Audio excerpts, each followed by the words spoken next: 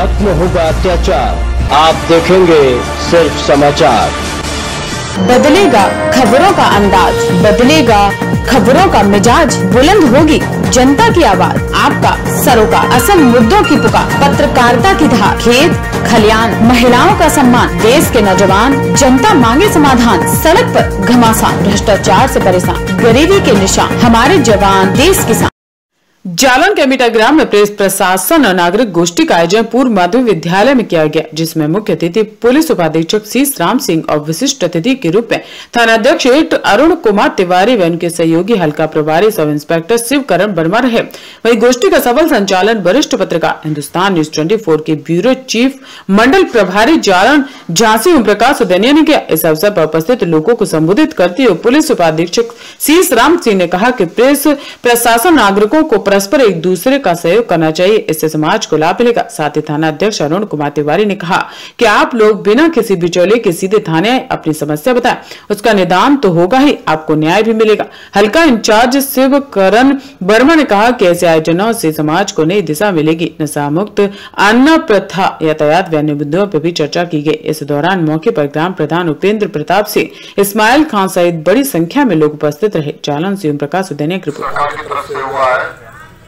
UP का जिनके पास Android mobile हो उसको डाउनलोड कर लीजिए।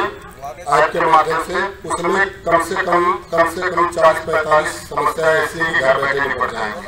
हम लोगों के यहाँ थाने की आवश्यकता नहीं आने की और न ही पुलिस के चक्कर काटने की वेरिफिकेशन है, FIR कराना है, मिसिंग है, वो चीजें ऐसी है कि आप अपने घर से उस ऐप में बैठे बैठे टाइप करके भेज दोगे, पुलिस आएगी आपके यहाँ और कार्रवाई हो जाएगी।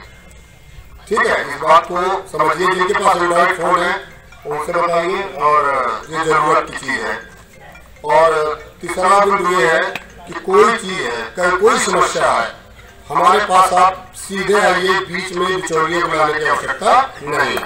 ठीक, हम ऐसे थानाध्यक्ष हैं, हम अपने मुंह से न पुलिस की तारीफ करते हैं न अपनी तारीफ करते हैं, लेकिन हम जीरो टॉलरेंस पे काम करते हैं। ठीक, मीन्स बिल्कुल फ्री भाई मुक्त हमारे पास आइए, बीच के बिचौलिए कोई आवश्यकता नहीं कि आप नेताजी फोन कर दो, आप मंडल अध्यक्ष जी फोन कर दो, आप फलाने फोन कर दो या फला मीडिया के पास जाओ।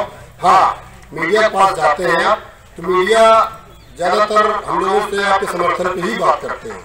ये जरूर है, मैं इनको देख के नहीं कह रहा हूँ। फोन करें तो भाई साहब उनको मैं भेजा हूँ, देख लीजिएगा क्या इनकी समस्या है, आप निष्पादन करा दीजिएगा और जो उचित हो सही हो करा लीजिएगा। ये बात सही है। ठीक है, तो आप बिल्कुल बेहिचक मेरे पास आइए और अपनी बात बताइए। आपका मैं जहाँ तक होगा तुरंत समाधान कराऊंगा।